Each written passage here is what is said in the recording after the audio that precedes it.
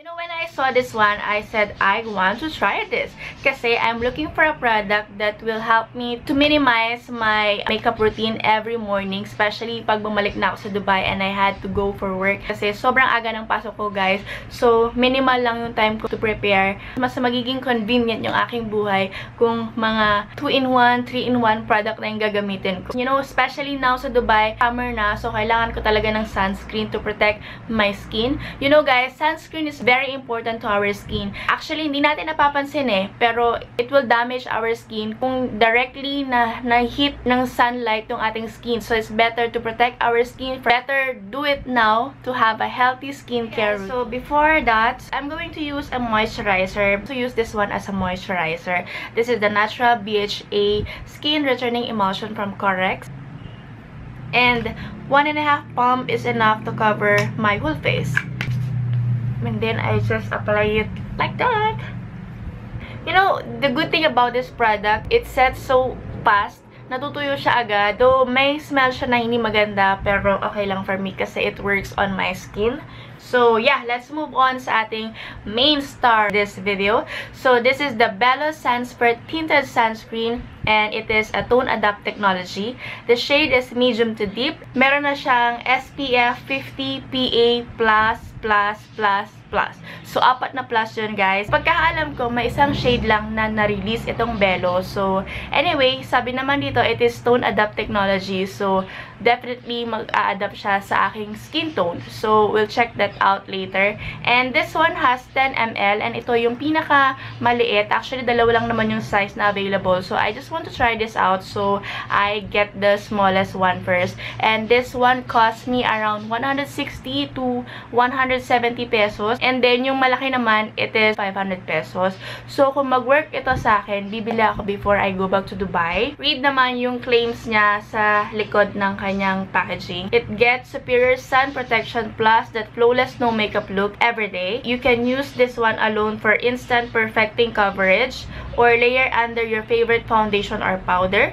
And it is also paraben-free, non-comedogenic, and it is hypoallergenic, and this is also dermatologist tested. Nandito rin yung usage or yung direction, and nakalagay din dito yung expiry date. So, ayan yung packaging niya, guys. Sobrang simple lang. And then, squeeze tube. There you go. Check natin yung kanyang consistency. Hindi runny yung product, and then pag binlend mo siya, sobrang blendable lang siya. And then yung amoy niya, typical Belo product, sobrang okay lang siya. At least may scent yung product na hindi bothering. Basically, this is a sunscreen. So, normally, you can just only use your fingertip. Or if you want to, kung marami kayong time, you can also use your brush. I'm just going to apply first on the right side of my face para makita natin yung difference nung wala at merong application.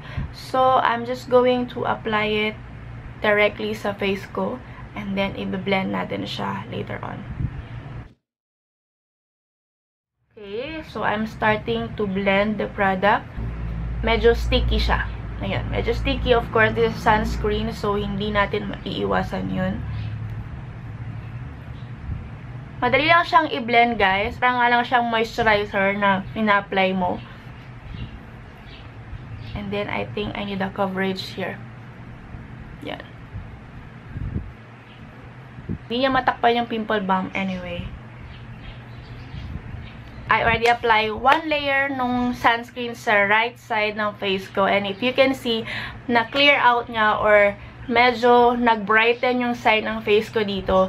It has a light coverage, guys. Maganda lang to even out your skin tone. This is my face with one layer of the sunscreen.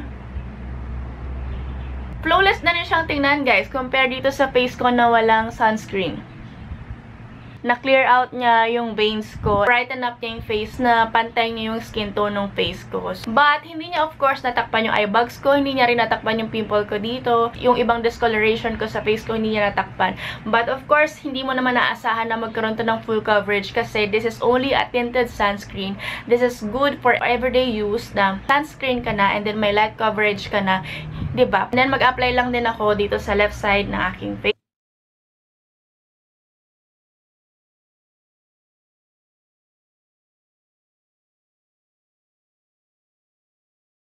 Go, guys, I already applied it all over my face and this is how it looks like. So, if you can see, sobrang light coverage, but then, presentable yung face. So, fresh na rin, and then, even out yung, I really like it. And as of now, I feel nothing. Pero naamoy ko pa rin yung product kasi medyo mabango siya, medyo strong yung scent. Pero hindi naman siya bothering. May pagka-sticky na siya ng very, very, very light. Of course, this is a sunscreen. Eventually, mawawala rin to. So, lightweight. And it's easy to blend. Though, syempre, nagko-color lang siya sa fingers mo. So, medyo messy siya gamitin kung gagamitin mo yung fingers mo. But, it is very convenient. And then, for my blush on, I'm going to use my current favorite. This is from Into It Cream Blusher. And yung shade ko is blush. Ito guys, sobrang natural lang yung binibigyan niyang look for me. If you can see, sobrang wow! Meron lang siyang scent na baka hindi niya magustuhan kasi para siyang nakulob na something. Set everything in. I'm going to use Johnson's Baby Powder Milk plus Rice. Ayan. So, set ko lang lahat ng mga cream products na nilagay ko sa face ko. And to finish the look, I'm going to use the PERIPERA Ink Velvet. This is shade 07. If you wanna see my thoughts about this product, I did a blog post. I'm going to write below yung link. So if you wanna see that out, please check the comment box. We're going to do the wear test. Try natin kung mag-oil up ba ako sa product na to. By the way guys, I have a oily combination scene. Oil up ako agad-agad, lalo na sa aking T-zone and sa chin area ko. So, let's see if this one will work out. It is now 10:29 in the morning. I'm using the natural lighting now. Diba? Pabebe lang yung look natin today. I'm back for my first and final review. Actually, this one will be my final review kasi hindi na ako lalabas. So, wala na ako activity for the day. Kanina nakalabas na ako, nag-grocery kami, and then kakasampay ko lang din ng mga nilabahan namin. So, edit na lang ako ng video. So, might as well edit this video para ma-upload ko na siya. So, it is now 6 o'clock in the evening. Ayun, 6 o'clock na. So, almost 5 hours na rin yung nakalipas. So, now that pag-blot na ako kasi kanina hindi ko na kaya. This is the blotting paper. Isang buong blotting paper talaga yung nagamit ko. And actually, fresh pa rin yung itsura ko. But then, yung light coverage kanina na yun, parang wala na. Nag-fade na yung coverage na, guys. If you can see, nakikita nyo na yung red marks ko dito. Then, yung ibang veins ko, nakikita na rin. And, same thing dito sa kabilang side ng face ko. Kitang-kita na rin siya. And then, sa noo naman, parang wala talagang coverage yan, guys.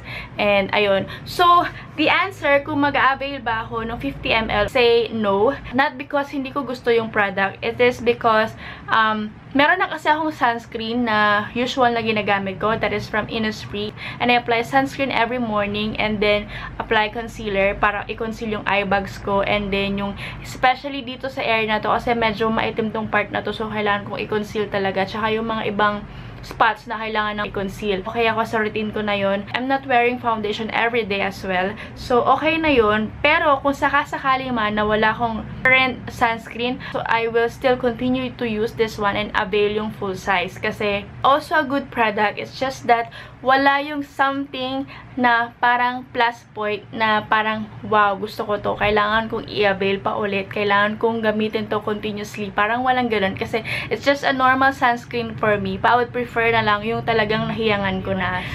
That's it, guys. Thank you again for watching and I hope you like this video. Sana nakatulong ako and sana nakapagbigay ako ng information that will help you. That's it, guys. Thank you again for watching and subscribe to be part of the Bear family. Bye, everyone! Mwah!